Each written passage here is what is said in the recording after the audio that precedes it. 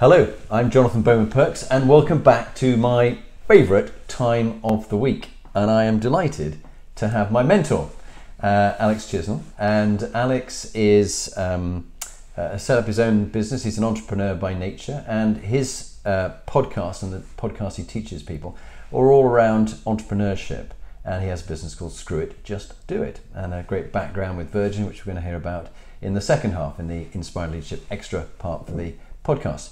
But Alex, welcome. Great to have you back, and to be on each other's podcasts. Just tell us a bit now, in a short moment, of what you're doing right now. Yeah, so right now I am helping leading brands and entrepreneurs essentially find their own voice through the power of podcasting, by having their own podcasts, through marketing through the audio channels, to educate their existing customers and attract more like-minded listeners that will then go on to become paying customers for those brands and entrepreneurs. So that's my main focus, and I teach other entrepreneurs to put their own podcast together themselves if they don't fit into that niche. And thinking about leadership, which is the topic of this series, Inspiring Leadership, who have you found you've worked for or with who were quite inspiring to you and have shaped the leader you are today? Yeah, well, I left. I literally went from university to the BBC. I was like a trainee news journalist. I left there to see the world with Virgin Atlantic. So it's probably no great stretch to say that Sir Richard Branson was probably the biggest influence, and he essentially inspired me to eventually leave Virgin Atlantic and set up my own business, because I just found I had this itch to scratch. And I just couldn't put it off. Did you see him much, or yeah, it's funny when you look back, and hindsight is the wonderful thing it is. But we used to see a lot of him back in like 90s, early noughties. Literally be flying out on the aeroplane, staying over. I've had many a party from LA to South Africa with Richard, and it's only now that I look back and I think, I wish I'd asked him more. When I look back and think he was actually younger than me, and he had an airline and a record company, but there I was partying in a room instead and doing, I don't know, vodka shots with Richard Branson, instead of actually asking him questions about how he built £1 billion business. But how old is he now? I think he's either just turned 70 or is coming up to 70. I'm sure it's like 69, 70. And at the time I look back, I was like, mid-20s, and you just think, well, I was just enjoying myself and not thinking about starting a business in any way, shape or form. So hey. Okay, that's good. So there's him.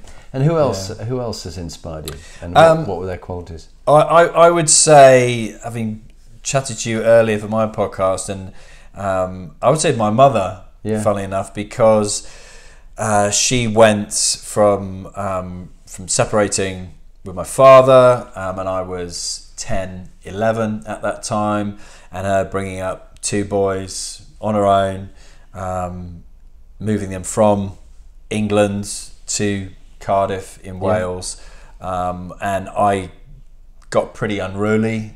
When you kind of, again, you look back and you trace behaviour, and you're like, well, kind of no surprise really. I lost that kind of father figure, and I can remember that conversation with him that he said, I'm moving back to Canada, because he was Canadian, had moved from Canada to the UK, but I can specifically remember that moment.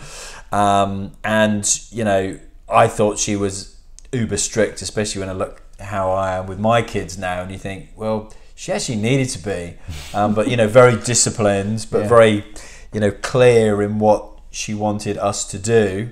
How many brothers and sisters? So one brother, so two of us. But I was the kind of. But what were mum's qualities? What were mum's qualities that you admire? Apart from being strict. The ability to be able to talk to absolutely anybody, whether that was the Queen or some little old lady in the street that she'd never met before, and to see her now, and she never remarried, never had another relationship until about 7 or 8 years ago, funnily enough, like when she was well into her 70s, in her late 60s, early 70s. But she specifically did that, for the sake of bringing us up. And in hindsight, of course, me and my brother are like, we wish you had. See her now to go into a room and just walk up to somebody. The art of networking, really, to walk up to somebody and literally go, "Hi, I'm Sandra. How are you? What do you do?" That's brilliant. And you think so many people you go to events who and I'm guilty as the next person, just to stand and thinking, "I don't know anybody here. What do I do?" And people think I'm really confident, but if I don't know anybody, I'm a different animal. Yeah. So I think that's a great gift to have for any leader, to be able to speak to absolutely anybody. Yeah. Very good. And then thinking about, from those two people who inspired you, we as leaders, we often make some pretty big howlers and blunders, and good leaders can learn from their mistakes, and only the strong can be vulnerable. Yeah. Well, what about your mistake or mistakes, habits that you had in the past that you've changed, which has shaped you as a leader? I think not listening. Sorry?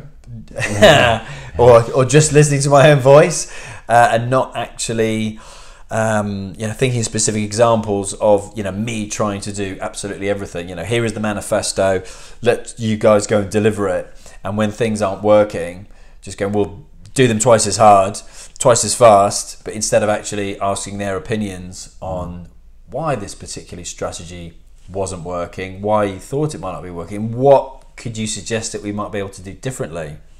And I've definitely taken that on board in the current business with the media agency, the podcast agency, and literally, and I think I've noticed that because people within my organisation are actually making suggestions without me asking for them. Yeah. So that to me is quite a clear sign that they feel comfortable. Yeah. To put ideas into the space, and they're suggesting how we can improve the business. So why shouldn't I? I'd be stupid not to listen. Yeah, very much so. And I always remember, this was Richard Branson. He would, when he was on board the aircraft, he would have, like, completely old school. Said he couldn't even send an email. He had notepad and pen, and he would spend like a 7-hour flight to New York walking around the aircraft, asking people questions on what he thought they could improve in the airline. And I thought he could just sit in upper class with his feet up for 7 hours, watching movies, catching up on his sleep, working on his businesses. But no, he decided, and yes, there's talking to the passengers, and not just passengers in upper class. He'd be down in economy, in premium economy, chatting to everybody. And I noticed, that is one of the things I did notice at that age, him doing that, because other people in the crew be going, what's he doing that for? He could be, getting asleep in an upper class bed. And I thought, part of it has got to be PR, because he is the world's expert in PR. Yeah. But he was listening. Yeah, no, he was listening. I do admire him. He is one of the people I respect. Finally, what would be your short top tip to people to be better leaders? Top tip on how people can become better leaders. I think it's passing on the lesson that I've just learned myself, really, to not be afraid to ask people their opinion. Yeah. And completely related to that is to listen. For me, that seeing Richard Branson, remembering back my, one abiding memory is him, asking questions. And I think the better the questions you ask, the better your answers are going to be. Brilliant. Alex, thank you. It's a great pleasure having you on the Appreciate podcast. It. And congratulations and good luck with all you do. Thank you.